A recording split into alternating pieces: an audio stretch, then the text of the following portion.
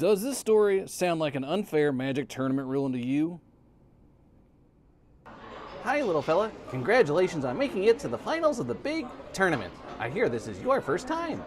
Yes, I'm feeling excited. Aw, did you come here with your parents? No, I came with my brother, Wendy. Well, that was very nice of him. He was very nice. He paid for my entrance fee because I didn't have that much, but I promised to give him half of my prizes if I got any.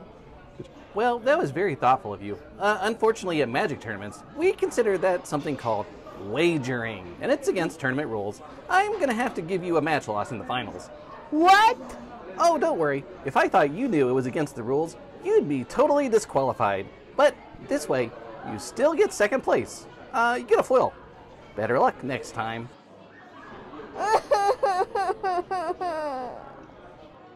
Yeah, I mean, this is kind of a silly example, but it is the actual penalty if this sort of thing happens, which I don't think is right. I mean, I think the rules should be changed a little bit to reflect a better way to do this, but I'm not quite sure what it is. I don't know. What do you think?